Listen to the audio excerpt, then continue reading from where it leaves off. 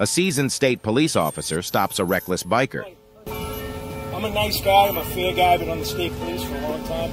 When I see somebody driving the way you did on 146, weaving in and out of traffic back there, and then take the exit ramp from the high speed. You can tell that he is experienced by how he chooses to handle the situation. He is in control and calm. I've been in this business for 18 years, okay? There's absolutely no reason to drive like that, okay? 2 weeks ago, on a Sunday, I had a motorcycle, drive by the barracks so I could hear it. 2 minutes later, we got called for an accident. The kid snapped his ankle right off his leg. He then begins to explain to the biker that he has seen a lot of bikers, such as himself, who drive recklessly and have no regard for civilians or the rules.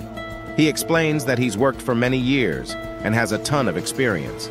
The biker, recognizing the truth and is also calm, listens attentively to the grown man as he gives him wisdom.